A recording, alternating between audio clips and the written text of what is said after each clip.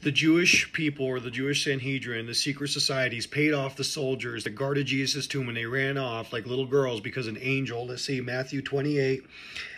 After the Sabbath, as the first day of the week was dawning, Mary Magdalene and the other Mary went to view the tomb. There was a violent earthquake because an angel of the Lord descended from heaven and approached the tomb. He rolled back the stone and was sitting on it. His appearance was like lightning, and his clothing was as white as snow. The guards were so shaken by fear of him that they became like dead men. Continuing down to where the soldiers talk about their interaction.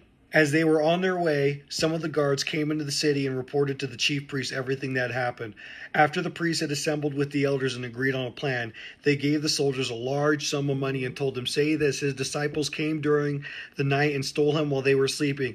If this reaches the governor's ears, we will deal with him and keep you out of trouble."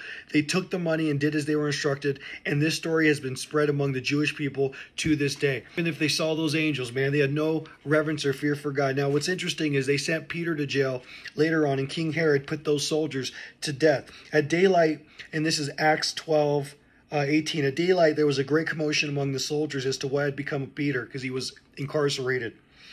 After Herod had searched and did not find him, he interrogated the guards, and he ordered their execution. Then Herod went down from Judea to Caesarea and stayed there. So those guards were put to death.